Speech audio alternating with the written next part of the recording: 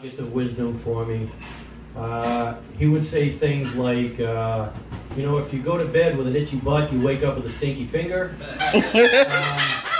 So I'm 10 years old and I'm trying to figure this out. Am I the itchy butt? Am I the stinky? Is life the stinky finger at the end? I mean, one of my other favorites, later on when I was a teenager, he says, if you masturbate too much, your eyesight's going to get all fucked up. And I said, Dad, I'm over here.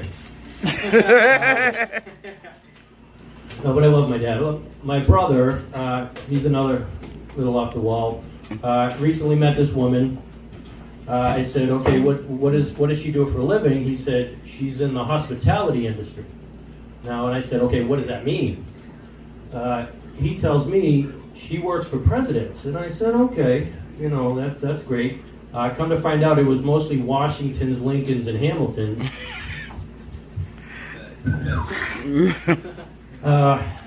So fast forward a few years, my wife and I, we moved here to Chicago. First day, downtown Chicago, man's holding a sign that says, "The end of the world is near." Now, I feel bad about this guy, not because he's crazy, because he's batshit nuts. Let's get that straight.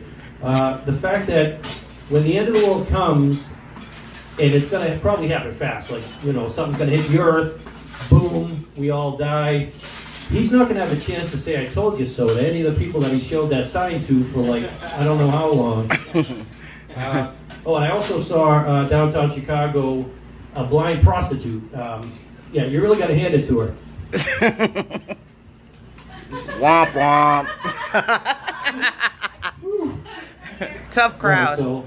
Our first apartment in Chicago was in the up-and-coming Austin neighborhood of the West Side. Boo. Yeah. So on the corner, there was a gas station, and to me, it was like Oz. It was like I found Oz. You could go there. Not only is it a gas station, you could buy tires, you could buy baby formula, you could buy diapers, you could buy sports gear, you can have your taxes done in the back room, you can have a tattoo done, but only on Monday, Wednesday, and Friday when Pee-wee's around. Amazing place to me.